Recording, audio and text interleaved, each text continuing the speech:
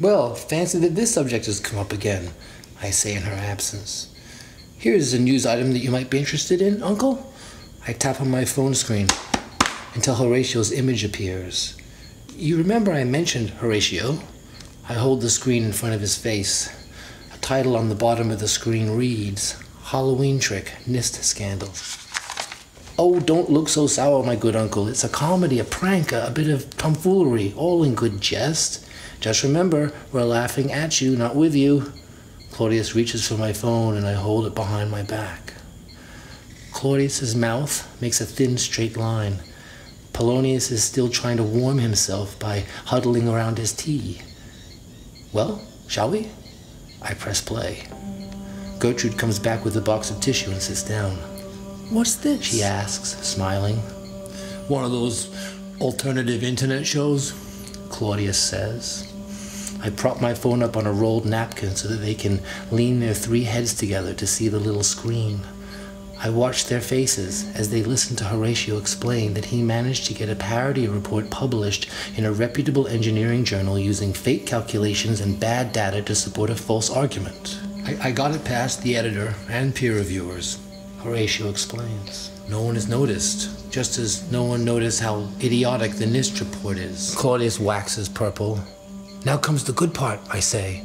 Gertrude glances at me angrily. Horatio interviews well, don't you think? I say cheerfully, handsome guy.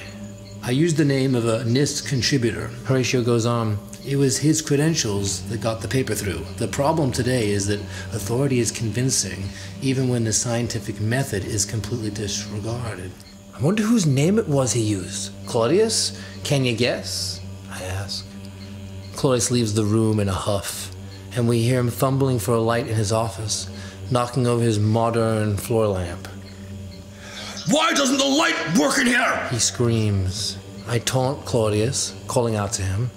How much mass fell over the side, Uncle? How much of the load was subtracted? Make any estimates, gather any data on that? How much mass was left to fall on the cold part of the buildings? What was the amount of added kinetic energy? Got any numbers? I heard that scientists like to measure things and write out equations. Hamlet, this isn't the way to... Gertrude breaks off. Polonius looks at the ceiling, as if trying to disappear, and slurps his tea.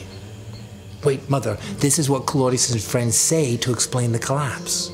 I grab my phone, locate the text, and read. The potential energy released by the downward movement of the large building mass far exceeded the capacity of the intact structure below to absorb that through energy of deformation. Then I shout down the hall. Ring a bell, Claudius? Turning back to my mother, I say, that is the $20 million answer. That's it, Mother. That's all they wrote about. The collapse of the intact structure that killed your husband. They spent the entire report investigating questions no one needed answers to, like how Claudius Bolt does after 40 days and 40 nights of fire. Hamlet, pleads Gertrude.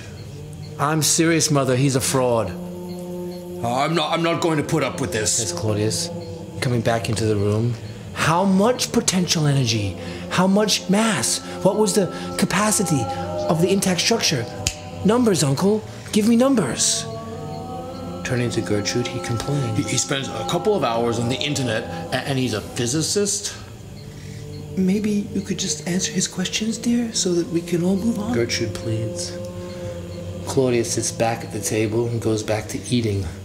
Gertrude and Polonius look at him in wonder for a moment, and then they, too, take up their dessert forks. I'm sorry about this, Gertrude. This must be very difficult for you, says Polonius. Has Hamlet ever been to see a psychiatrist?